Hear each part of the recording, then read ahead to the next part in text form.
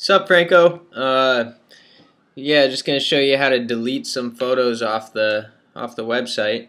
So once you're in the back office, all you gotta do is go to Photos. It's right under Categories, and then from there you'll select a category. Um, so let's go ahead and select that 9:22:11 a.m. The one that you didn't want up because we went ahead and put a new one up.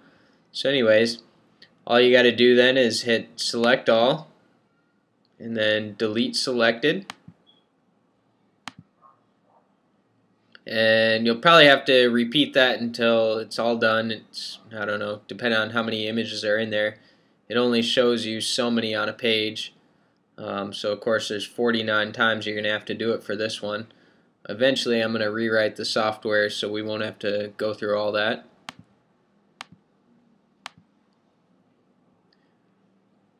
And that's about it, and just keep doing that until it's completely empty, and then yeah.